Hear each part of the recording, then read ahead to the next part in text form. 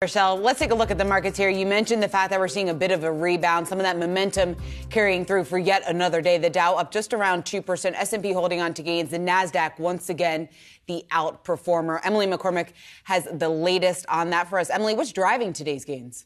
Well, Shauna, as you mentioned, we are seeing quite a bit of momentum actually picking up here in the markets. The S&P 500 on track for its second straight day of gains.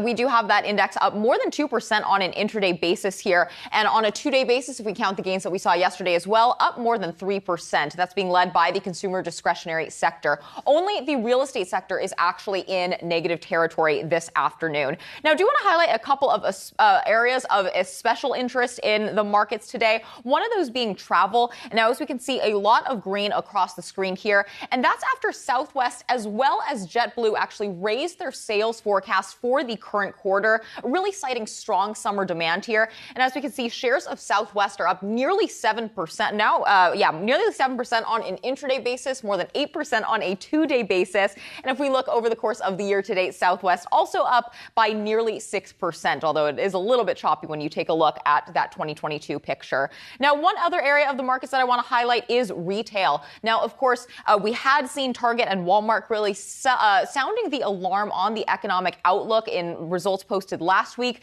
Much different picture when we look at the board this week and in today's session especially. We have Dollar Tree especially up nearly 21%. And that's, of course, coming after this company actually raised its earnings forecast for the full year. Really a sharp turnaround compared to what we saw from the likes of Target, Walmart, Abercrombie, and Fitch in the past week or so.